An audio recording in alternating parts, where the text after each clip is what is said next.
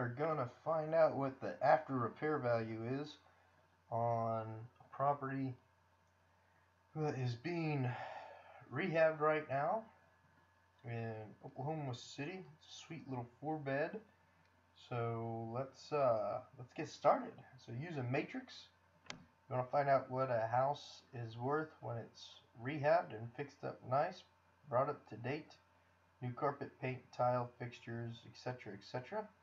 This will be a good video for you.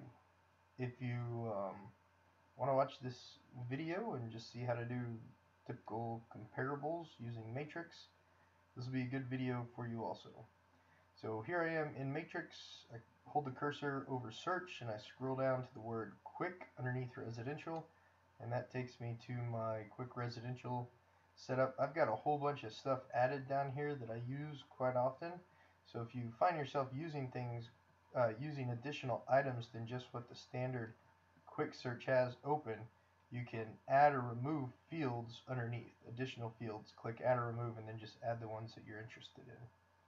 So that's how you do that. So this particular home is located, first I do active pending sold, and I do 0 to 185 days. Active pending sold, 0 to 185 days. And this particular home is located in the legal addition of Rollingwood.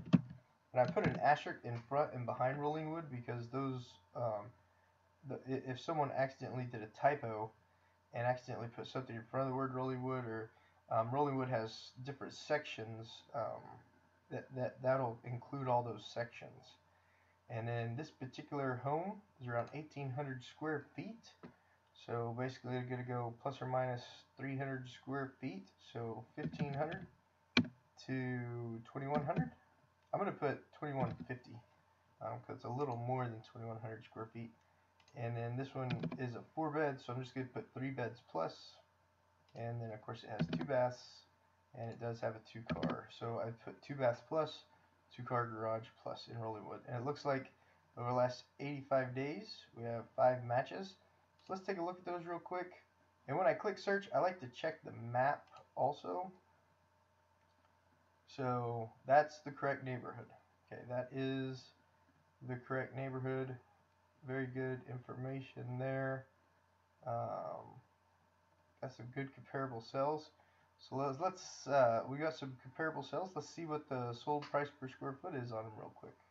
So after you get done looking at the map, making sure they're all in the right neighborhood, you click on the results tab again, and then you click this select all button right here, and then you click one line CMA right here. And so the most price per square foot one is sold for is $103.60, and that sold for $210,000 sales price. The next closest is $97.78, so that's good. So we'll just use those two as our highs and lows. And look at the average days on market for this neighborhood. Market turns over immediately in this neighborhood. That's really good. That's really good. And if this one contracts right here, which has been on the market 3 days, if that contracts, that'll help out these comparables even more. So 106, if it contracts at full price, that'll push the comps up even further. But for right now, we'll use 103.60 and 97.78. So it's real simple. When you're doing that, you just take the property's square footage, and remember, this one's being rehabbed, so that's why I'm using the top two. It's being rehabbed, so everything's going to be nice and new. You know, if it's just an average home, we'd use the average numbers, and then the second to the highest. But it's being rehabbed. Everything's going to be nice and new. So 97.78, and let's say it's 1,821 square feet. At the low high, you're looking at $180,000 sales price. $180,000 sales price. So make a note of that, $180,000. And then at 103.60, you're going to multiply that by, let's say, 1,821 square feet, and you're looking at 188. So 190 and 180. 190 and 180 are the two ones that I put this one at. So once you've got those two numbers, you can do your estimated net to seller sheet. using Matrix, and I really like this sheet because I just like the layout of it. I just really do. So we're going to put in myself as the seller, and then we'll do the magical, we'll do, so you put in the address right here, and then you put in the city.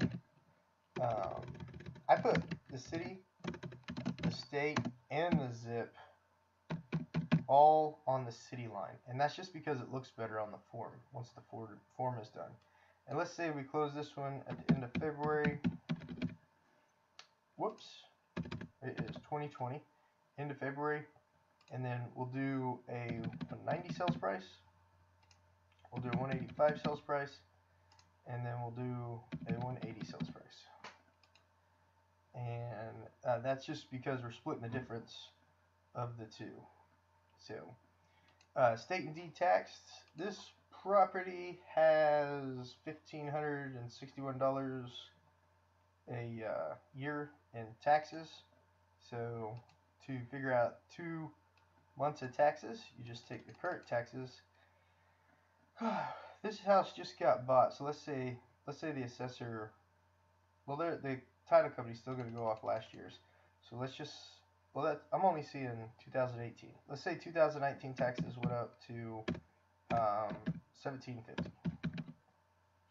You divide the total taxes by 12 because there's 12 months in a year, and then you multiply it by the months in the year until closing. So we're going to close at the end of February, so that's times 2, and you have 292, basically 292. So remember that number, and then let's say it sells for 190. You got to add in the dock stamps. You get 285 plus 292 and 577. And I always round up on my numbers because you don't want your numbers to be low on the final settlement. You want your numbers to be high on your estimate compared to the final settlement. That way the seller's always getting a little extra. And if any weird hiccups come up, like they have to rebuild an abstract or something, that there's already a little margin built in for that. Recording fee, let's say there's 3 documents, we'll say $22, $21. Let's say there's 2 documents, $21. Seller paid closing costs. This house, since it's completely fixed up and nice, the seller could just negotiate the closing cost on top. So I'm not going to put anything there. Home warranty, not going to put anything there. A lot of the title companies in Oklahoma County have gone to a standard $550 abstracting, but every now and then you find one that hasn't, so I'm just going to put $600. And then your attorney fees, your gap checks, your title report fees, all that other stuff comes out to about $600 too. And then you put what you're charging for your commissions, you put that in there, and then you put in overnight fee, because sometimes sellers can't make it to closing, so you just put in an overnight fee, and then that'll cover that. So if the property sells for $190, so looking at a profit of $176 minus any carrying costs like construction loan or anything like that,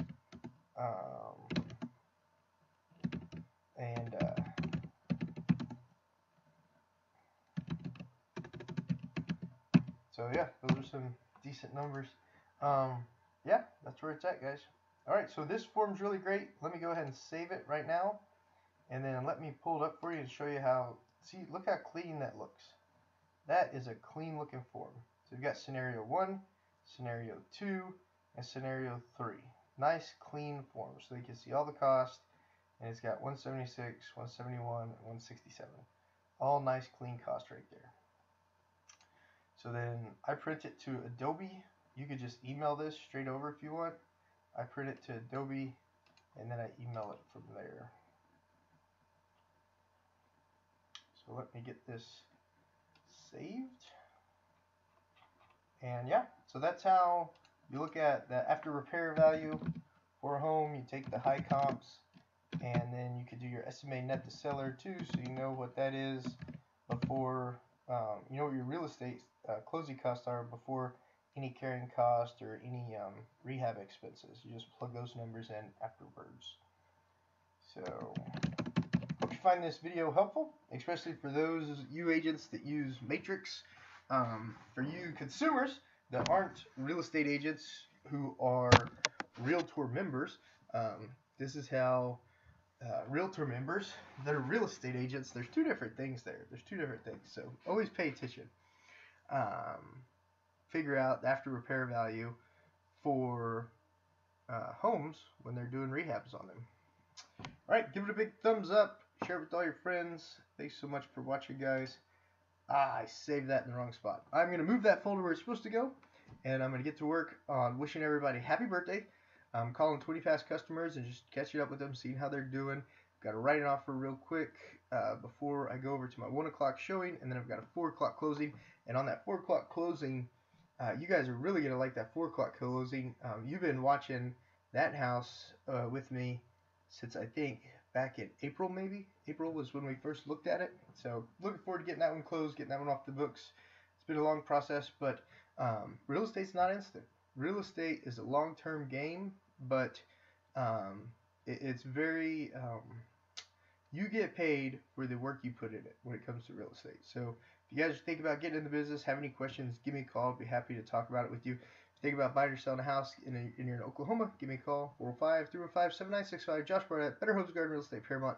Thanks for watching. Make it a great day.